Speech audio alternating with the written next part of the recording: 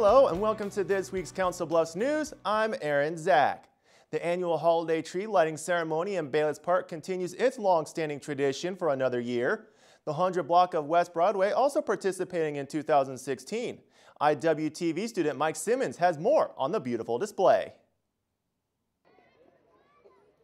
Winter is almost here. The weather is finally becoming colder, shopping is picking up, and it's dark by 6 o'clock. Well, not every place is dark. Thursday, November 17th, the community comes together to kick off Winterfest and watch Bayliss Park turn on their Christmas lights for the first time this year. The park is filled with joy, laughter, and food. Santa and his reindeer also made an appearance. But the park isn't the only place that turned on their lights that night. The 100 block is also lit up for the enjoyment of the community. I think it brings back a sense of community and good spirit around the holidays. It makes Council Bluffs look a little better. Kind of brings a festive feeling to the area. The park and the 100 block is a great place for family bonding to enjoy the nice, cool weather.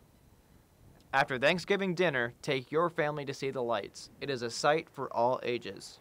My kids love them. When it's not as cold, we walked up and down the streets so they can look at them. They love Christmas lights. Kind of wait for it every year. For the people who were raised here, it brings back great childhood memories. I remember as a kid going like once or twice, but now that it's back on, like it's good. It brings back childhood memories.